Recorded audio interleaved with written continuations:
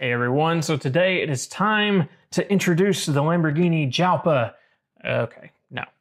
But it is time to introduce this Jalpa, and that is a new pair of glasses by T. Henri from their brand new release with all of the yummy new hardware bits, beautiful details, and a little bit of 80 inspiration to go a long ways. Let's take a look at it and see what makes this one special.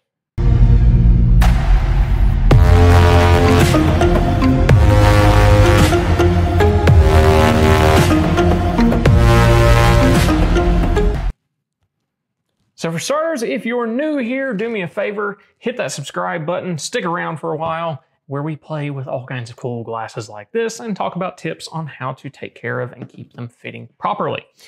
Today, focus is going to be on this guy, as I mentioned, which is the new Jalpa by T. Henri. Very cool, very harsh lines, large and in charge, everything you would expect from a car based off of the famous Lamborghini Jalpa from the 1980s.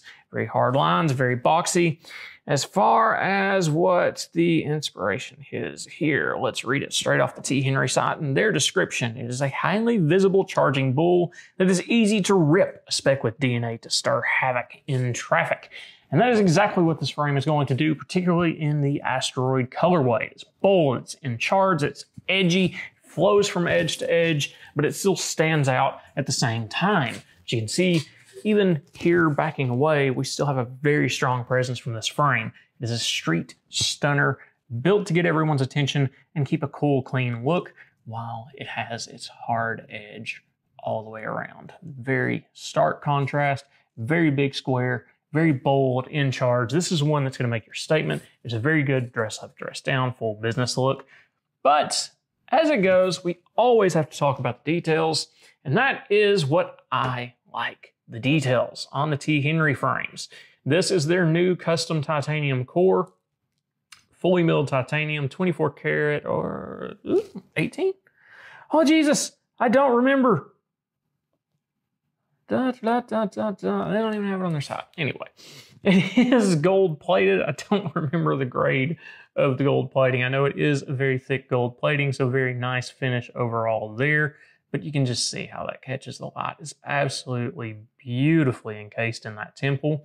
And of course, we've still got nice adjustment points through here and the little hexagon detailing at the tip, which I am a big fan of because it coordinates beautifully with the 3 hexagonal rivet heads that bolt to, oh yes, this incredible 7-barrel hinge with the little star lug nut on the bottom.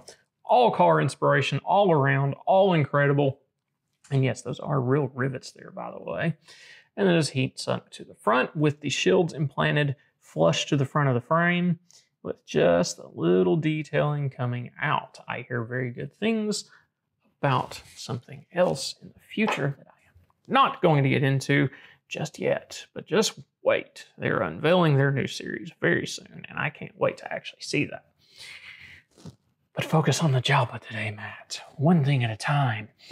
So this one being very boxy and square, it's going to be a little bit better for softer faces or when you want that really edgy in-your-face punch.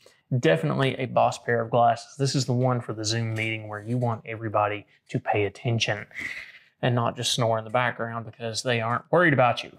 You will command the attention and the respect driving the Jalpa or wearing the Jalpa, either way.